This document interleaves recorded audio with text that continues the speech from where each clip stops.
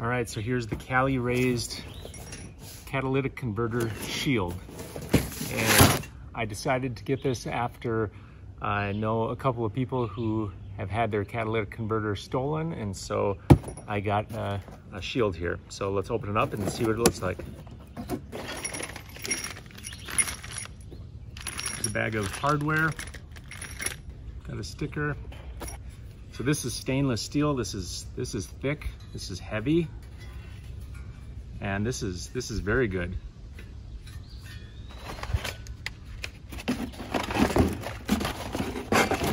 So we got one for the driver's side and one for the passenger side.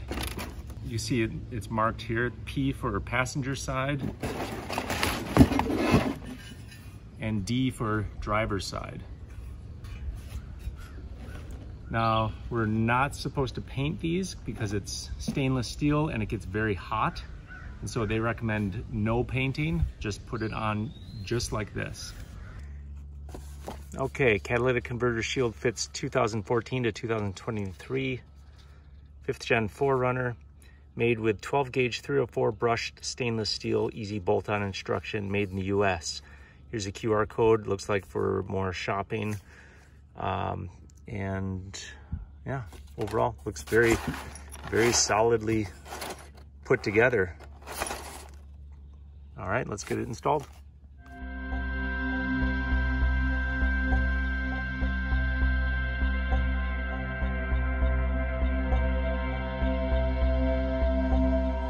So the first step is we are going to take this rubber little bumper and we're going to set it right inside this. So with the shield cupped upwards, this fits right in that hole with the wide side on the top here. So there's like this little flange that has to fit inside there. So you don't cut your fingers. Now you can see it's all the way flush and put in there now. So that's the first step. So the general process, first we're going to unbolt this brace. There's 2 bolts here and 2 bolts here. We're going to unbolt that and get that out of the way. Next, this is the transmission support beam held in place by 2 bolts here, and there's 2 bolts on the other side. We're going to loosen each one of those bolts one at a time, and we're going to replace each bolt one at a time. And the reason you only do one at a time is because this still has to support the weight of the transmission. If you try to take both out, the whole thing will come crashing down. So the first step is to loosen up this brace. I like to just loosen them a little bit first with a socket wrench before using any sort of driver, just so I can get a feel for it. Now this whole underside was undercoated, and so there's a layer of undercoating that's covering everything, so it makes it even more, I guess, sticky.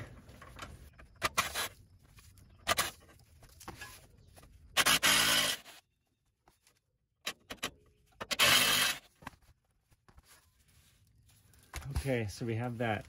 Now next we are going to just loosen these bolts, and that is going to be 14 millimeters. Now remember, we're not taking these bolts off, we're just loosening them.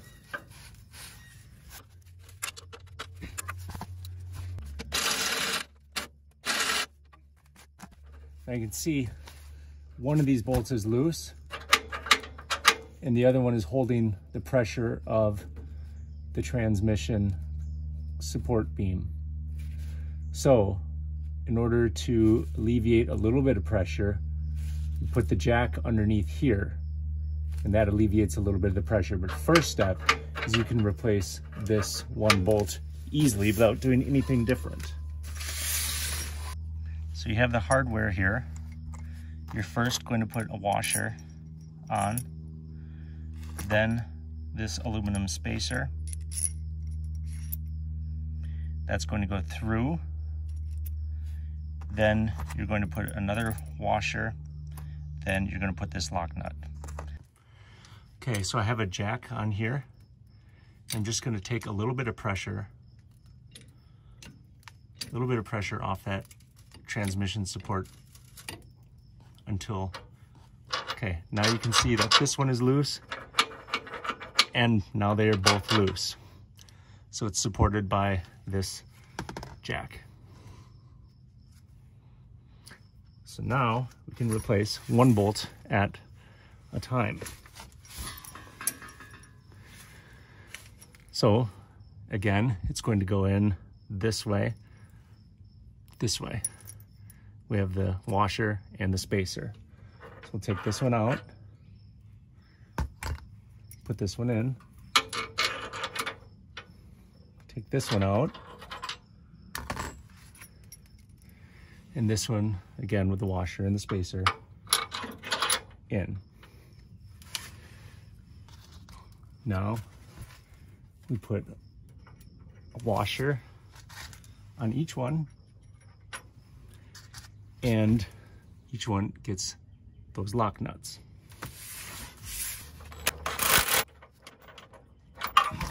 Okay, so those are fairly secure. Now we're gonna push those in as far back as we can there now. So for the cross support, you just pick out 2 of the best bolts, because the other 2 you are going to replace with these special bolts with a unique design on the top, the anti-theft design that takes a special bit that it comes with. So 2 of these bolts are going to be replaced. So pick out the 2 best bolts. You see those look pretty bad. So that looks okay. So I might go with these 2 bolts. And I'm going to spray some fluid film on them.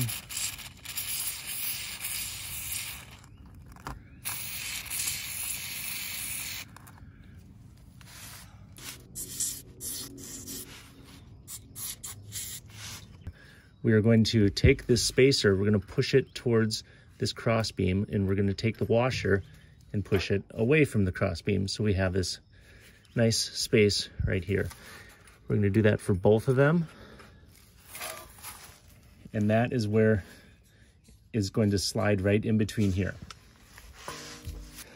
So first, you angle it up this way to clear that bolt in the front.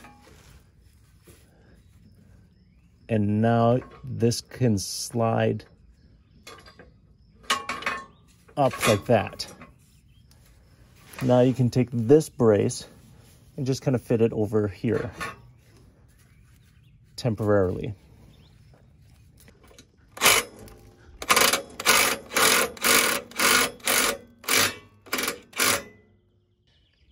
Okay, you can see I just put an extension on this driver just to have a little bit more clearance.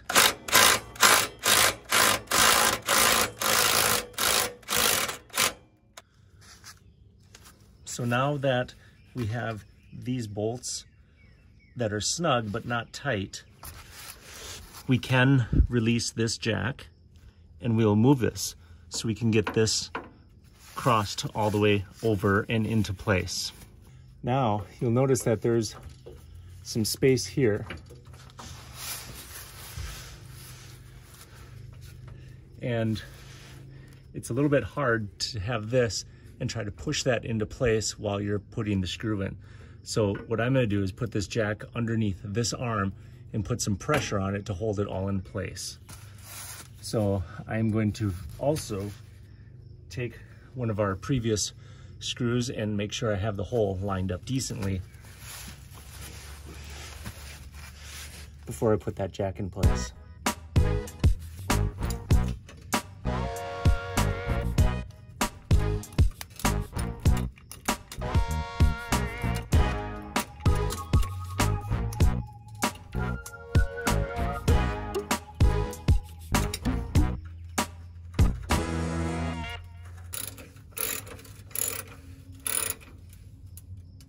Before I get that one really tight, I'm going to try to get this one in place also.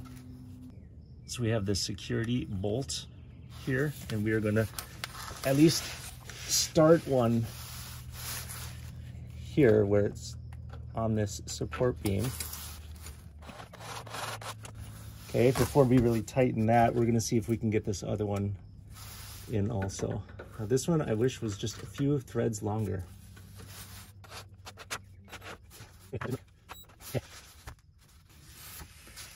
Now we will see if we can get this one in.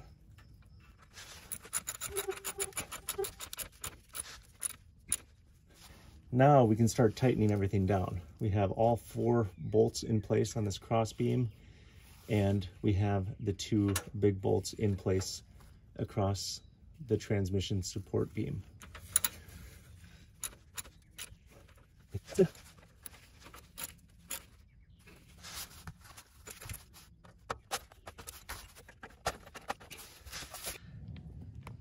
And you can kind of see how tight and narrow that is in there. So now you could tighten these bolts before you fasten this cross beam in place, which that would give you more room to work on those bolts.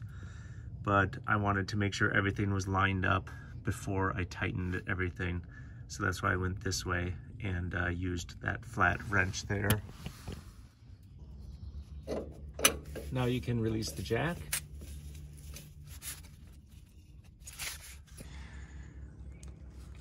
So the catalytic converter shield is overall a good investment.